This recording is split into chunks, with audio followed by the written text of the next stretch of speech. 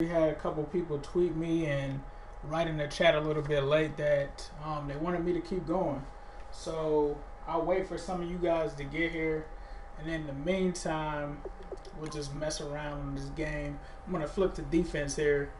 And also, I didn't talk about the fan ranking. So recently, there was a fan ranking that came out that had the Bengals fan equity ranked 28th. Now, this is somewhat misleading because basically it makes it seem like we have some of the worst fans in the NFL, but a lot of this is actually based off of fan spending, which is not accurate at all in my opinion. So I don't understand how you judge a fan base off of how much money they actually spend on their team. And Cincinnati is a small market team. I don't feel like that was taken into account. I mean, it's kind of hard to compare them with other fan bases when there's like a whole bunch of like bandwagon fans in other cities. You know, not to hate too much on the Steelers, but the reason why Steelers are all over the place and they travel so well is because those people don't actually travel. They're just freaking basically bandwagon fans. Essentially, that's what they are. So I don't think that it's fair to really criticize the Bengals for, you know, their fan base not traveling as much. That's just really not cool, essentially. And I don't think that that's pretty accurate. So yeah, they were 28th, and I think they were right next to the Jaguars and stuff like that. So yeah, kind of weird to see the Bengals, you know, ranked that way. I wasn't surprised though, because like I live in Florida, and you know, being in Florida, like you don't really run into Bengals fans like that. You'll run into Steelers fans, you'll run into Cowboys fans. You know, essentially like you'll run into your typical bandwagon fans. So the Bengals, like, essentially, like, there's definitely some fans that we have from Florida. Ty is one. Ty is actually on here a lot. He's one of the few and far between, like, Bengals fans that are actually from Florida. Most people that are Bengals fans usually have ties to Cincinnati some type of way. Like, they either watched them back in the day, they lived in Cincinnati at one point.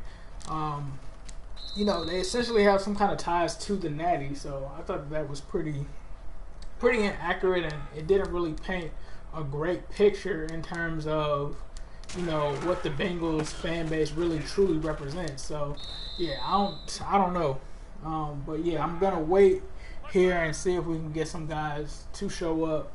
Hopefully they will. They said that they'd be back, so we'll see what happens. So I'll just let this run for a little bit. You guys can watch the Bengals defense against the Steelers for a few plays, and I'll try to get some more things together.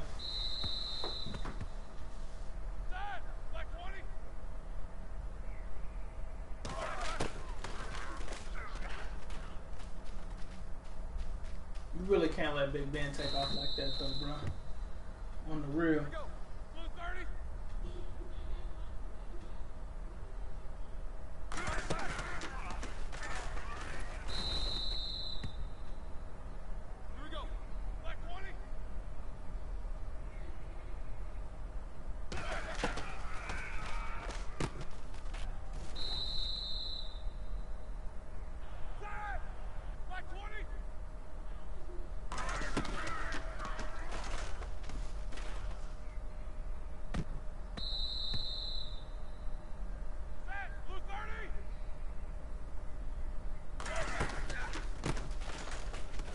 Hey, what's up? Who just joined?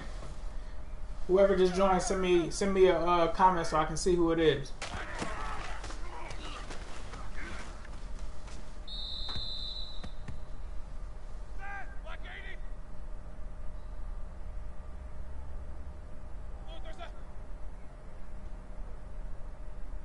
Looks like we're gonna have to wait for them. I think there's a little bit of a delay between me talking and the actual broadcast, but I just kind of want to see who's in. I know there was a couple of fans that sent me some messages, so yeah, let me know who's out here, man. This is the NSC CMB fam. Definitely don't be shy.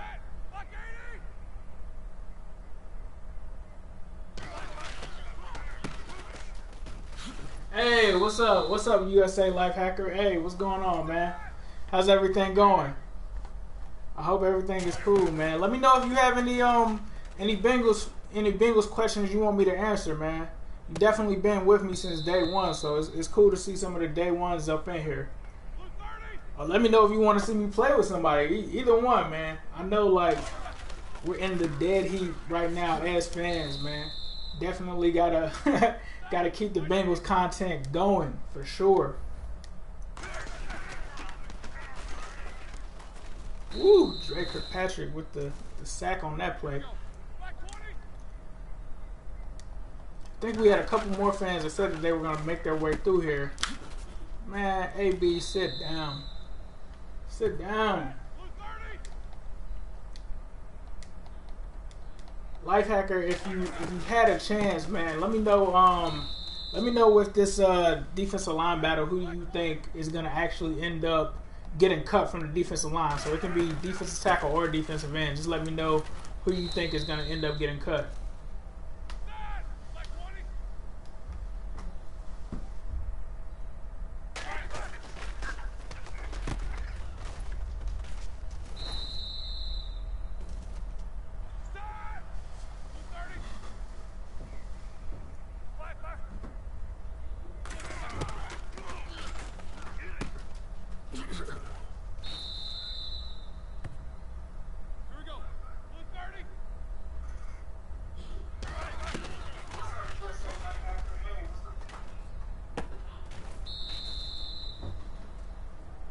Oh, we got a second person in here, man. Hey, let me know who it is. Let me know who just joined us.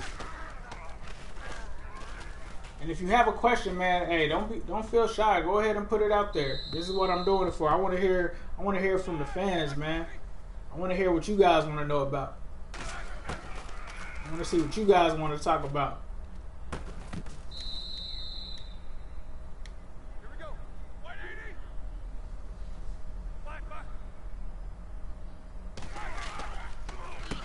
Oh, somebody who has trouble staying healthy?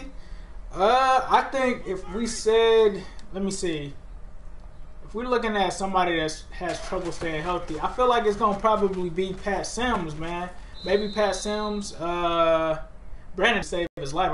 Marcus Hardison, obviously he hasn't been able to stay healthy for the last couple of seasons. He showed a little bit of promise, last preseason and preseason before that, but yeah, I think that's definitely a possibility. Hold on, let me pull up these defensive line. I hope you guys don't mind me pressing pause. Let's take a look at the D line real quick. I showed it in my first one, but I don't know if you guys were fully there to see it. So let me see. Somebody that can't stay healthy. Michael Johnson usually stays pretty healthy. What do you guys think about Michael Johnson? I know a lot of people are on the fence about him. I don't see us really cutting him just because, he's like that solid veteran and he's a good locker room guy, and I think they like what he brings to the organization. It's almost kind of like the Robert Geathers thing, but I think he's definitely more talented than Robert Geathers. Will Clark, man, I think Will Clark is on the bubble. What do you guys think? Send me some comments on if you guys think Will Clark is gonna continue to stick on the roster or not. There's somebody else in here too, man. Hey, like I said, don't be shy, man. You guys can ask me anything in here. No problem. But yeah, man, Marcus Hardison definitely can't stay healthy. We don't know much about Jordan Willis. Carl Lawson is looking like a linebacker, but I'm not sure, how he's going to count against the roster. But yeah, those are my thoughts. On it. What do y'all feel about, or how do you guys feel about them saying that the Bengals have the 27th worst, or we're ranked 28th in the NFL in terms of being a fan base? I don't feel like those numbers are legit. It's basically based on, if you guys haven't caught the article, it's basically based on fan equity, which essentially is all about people purchasing or spending money or the revenue that's been made by the team in terms of the fans, which I don't think that's. I mean, the Dallas Cowboys are probably number one on the list if that's the case. Everybody's a Cowboys fan. Cowboys, Steelers, probably Patriots. Your typical bandwagon teams. If you're not really from those areas, or you don't have any kind of connection to those areas, like your parents grew up there, or you lived in that place during college, I just don't see how you're a legit fan, bro. Like, unless there is no team in your actual city and you had to, you know, essentially stick with a team from day one, I don't really consider that being a real fan. If not, if you just jumped on the bandwagon and you just like the Steelers or something because of their jerseys and stuff like that, that's not a real fan. A real fan to me, and the reason why I feel like a lot of us are real fans, are because we were able to stick through this team through the dark ages. Like, and when you have to go through something like that, I feel like you actually become a real fan because you tend to appreciate the team a lot more.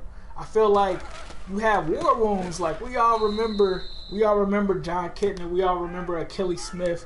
We all remember David Klinger. You know, that's a little bit ahead of some people's time. But I definitely remember Achilles Smith and Gus Farrat. I definitely remember those years. I remember when going 8-8 with the Bengals was like us making the playoffs. Oh, appreciate it, man. I don't want to cuss on here, but you ain't definitely appreciate it, man. Speaking the truth, yeah. Hey, you ain't, man. Let me know any questions that you want to know about the Bengals, man. Send me something that you want either me to get my perspective on or something else.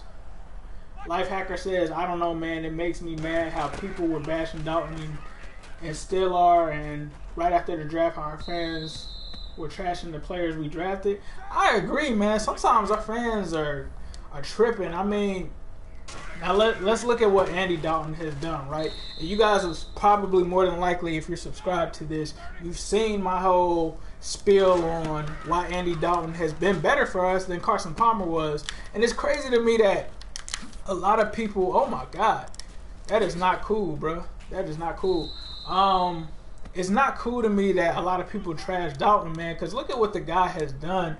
You know, the only thing that you can really say about Andy is his playoff record, right? But when you really look at it, yeah, you know, him coming in as a rookie, did we really expect him to win a playoff game off rip? No. I don't think anybody really expected any quarterback to come in and do something their rookie year. They always get a pass in the playoffs. You look at the other year, which I'm not gonna lie, I was one of the people that was honestly upset too with the Indianapolis Colts game. But when you think about that, like, no AJ Green, Jermaine Gresham decided not to play. You really only had Mohamed Sanu. I believe you didn't even have a running back. Like, Rex Burkhead had to come in at wide receiver.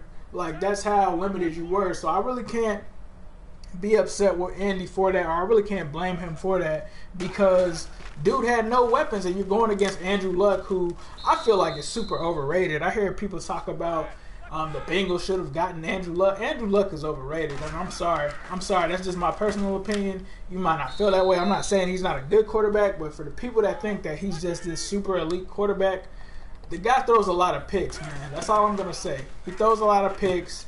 A good friend of mine who is a Tampa Bay fan thinks the guy's overrated too. He pointed out that Matt Hasselbeck one year, where the guy was backing up Andrew Luck, they were better under freaking Matt Hasselbeck than they were under Andrew Luck. But anyways, back to the point. Andy Dalton is a good quarterback. He does what he's supposed to do. You look at 2015, man, and I hate that people are always like, Andy Dalton, you know what kind of quarterback he's going to be. He has a ceiling. You know, we essentially don't think he can be better than that ceiling. Then what happened in 2015 then? What happened in 2015? Because I had never seen Andy look like that before. And you're talking about him having more weapons now? And then a lot of people talk about last year. They want to trash Andy for last year. I mean, man, if you know anything about football, you cannot do anything without an offensive line. And you're talking about a guy that threw for 4,000 with a bad offensive line while getting sacked, 40 times, coming back off of injury, playing with wide receivers that he hadn't even thrown to before, like Tyler Boyd, who essentially was like super worn out from being a college player and then immediately having to jump into the NFL. Now, mind you, that might not seem like much, but Tyler Boyd was basically essentially the Pittsburgh offense. Like, in college, he did everything. Like, this man was throwing the ball for them. He was in the backfield for them. He was like essentially their entire offense, right? And so then he has to come into a situation where his legs basically aren't fresh. He's playing with an Andy Dalton who he's never thrown to before. Brandon LaFell has never played with the guy, let alone played in this offense. I mean, what else do you really want from Andy Dalton? I mean, there's a ton of quarterbacks out there that I would take Andy Dalton over. And everybody's always like, I heard people call him a 17th. They rank him 17th? You would really rank Andy Dalton 17th? I couldn't do that. I would feel like if Andy Dalton isn't top 10, then he's top 12. There's no way that I could put so many other quarterbacks over him. He doesn't turn the ball over like that. The only time that I've had gripes with Andy was when he turned the ball over. Like, that's essentially what I didn't like. I didn't like it with him. I didn't like it with Carson. So to me, as long as you're not turning the ball over, as long as you're throwing, 28 plus interceptions. I mean, not 28 plus interceptions, but 28 plus touchdowns. That is ridiculous. How did y'all let Le'Veon do y'all like that? Oh my God. But if you're not, throwing a whole bunch of interceptions and you have a pretty decent amount of touchdowns, what's wrong with that?